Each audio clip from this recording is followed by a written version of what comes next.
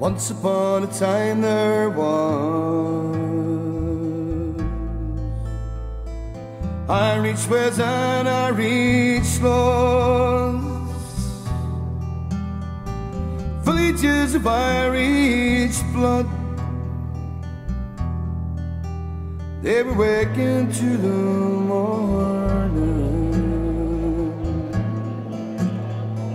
waking to the morning.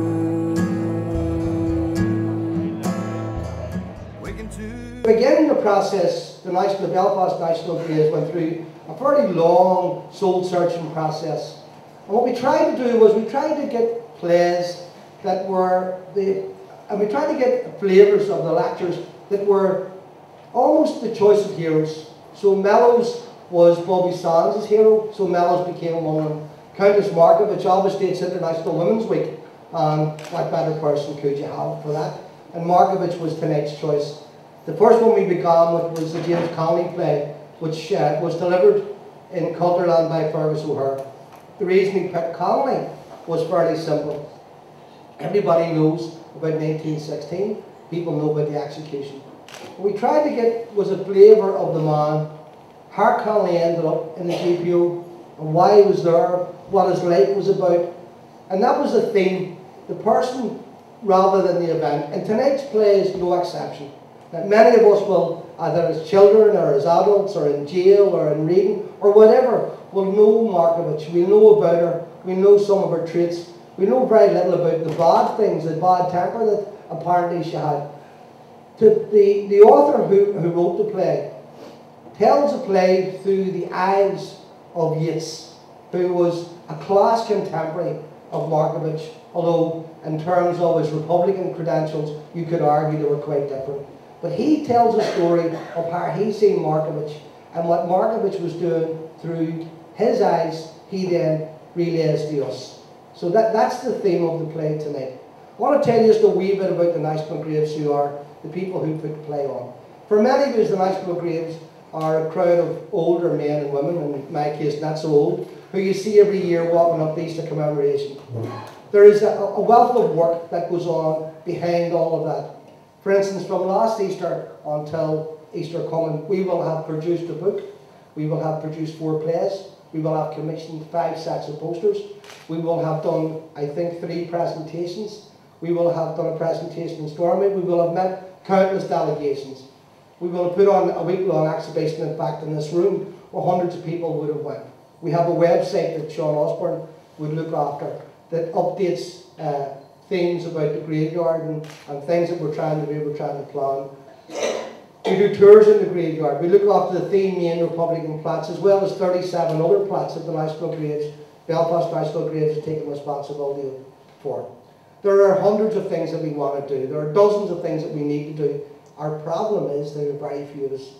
So if you watch these and you attend Easter commemoration, and maybe you have some time on your hand, maybe you have some ideas, we would appreciate your help, and we would certainly appreciate your ideas. Many, many things we need to do. In the middle of that whole array of work that I've just outlined, the plots, as you probably know, have been attacked on 2 occasions this year. They've been attacked with paint and with hammers. There is no compensation that's readily available to replace the plots. Nevertheless, they're replaced as quickly as we can, and the damage that's done is repaired as quickly as we can repair it. So all of that is the work of the Graves. As I say, we're always looking for new members. If people are free, if they have time, come and talk to us, let us know what you can do. We'll tell you what we do, and we can kind of match what you want to do and what we need you to do and try and put them together. So you're more than welcome. The final thing that I would say to you about all of these is that educate that you may be free. And this is about what we are and where we come from to understand where we are today. Last week in Dublin, the first Sinn Féin woman was elected to the Dáil from Countess Markievicz. This week is the anniversary of the murder on the rocks in Gibraltar where Maria Farrell died. This is International Women's Week. So all of this has a meaning in some shape or form. So hopefully when you leave here, it'll not stop the kind of knowledge or not stop your interest in Markievicz, it'll begin a whole new chapter. So that's all I've got to say, just to remind you, if you would please turn your lights, please turn your phones off. And this is the best part for me. Paul, do we have the lights?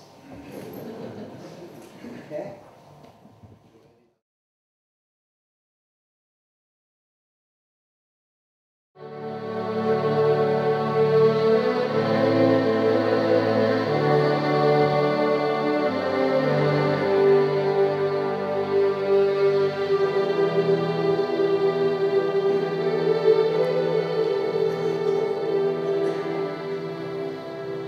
She that little Patience knew from childhood on had now so much. Our grey gull lost its fear, flew down to her cell and there alit, and there endured her fingers' touch, and from her fingers ate its bit. Did she, in touching that lone wing, recall the years before her mind became a bitter and abstract thing, or thought some popular enmity? Blind and leader of the blind, drinking the foul ditch where they lie. When long ago I saw her ride under Benbulben to the meet, the beauty of her countryside with all youth's lonely wildness stirred, she seemed to have grown clean and sweet like any rock-bred sea-born bird. Sea-born or balanced in the air, when first it sprang out of the nest upon some lofty rock to stare upon the cloudy canopy, while under its storm-beaten breast cried out the hollows of the sea.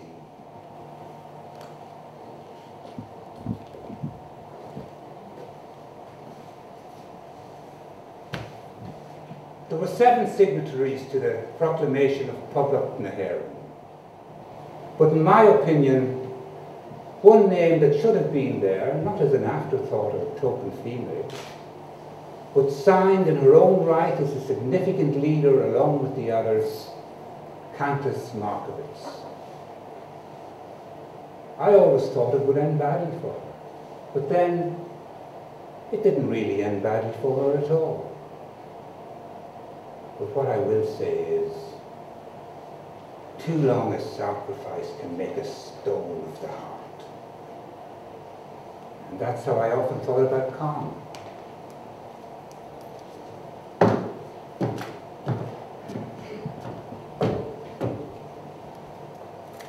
What is it now? I'm supposed to be in solitary confinement. Can I not be left alone with my thoughts? If you don't bring me news of my comrades, then go. You have nothing I need.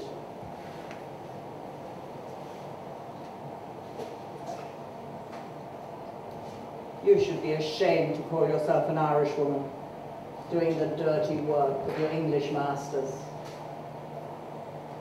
Don't you understand? You mean nothing to them. You're just a tool they use to keep your own people in your class down. Oh, Miss Hoity-Toity, Miss High and Mighty. Did you sleep well last night on your straw palliasse? Miss your dining feather, did ye?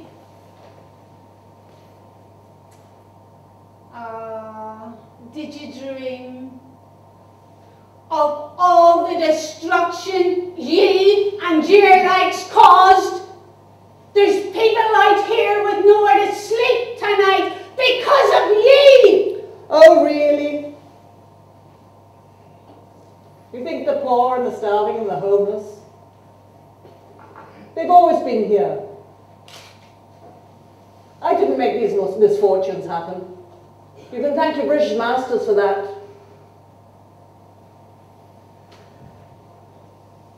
Maybe, if we all unite, we can rid Ireland of everything that is British and bring back all that is Ireland, starting with her people. Be Jesus, ye believe all that fucking crap! Ye fucking feminist whore! What am I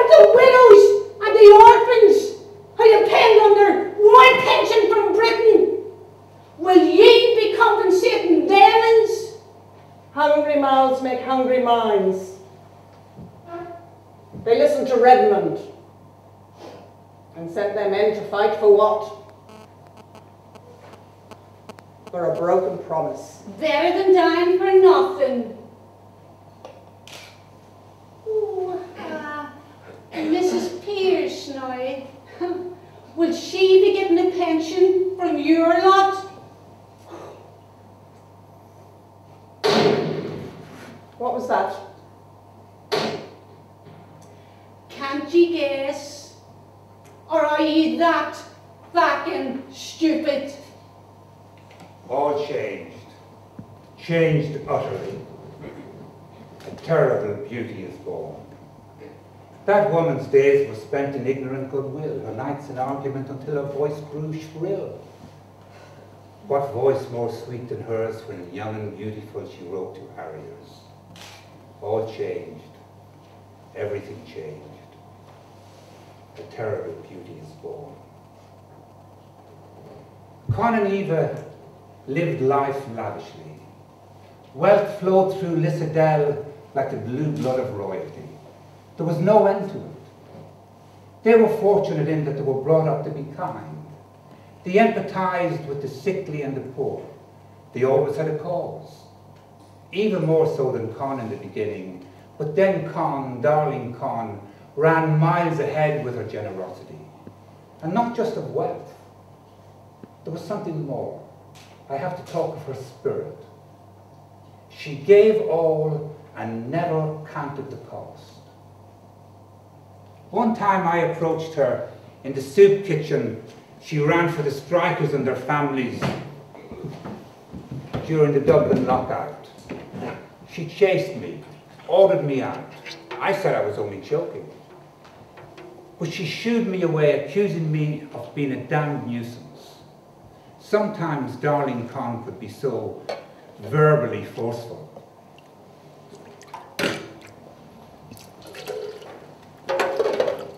You need more than that.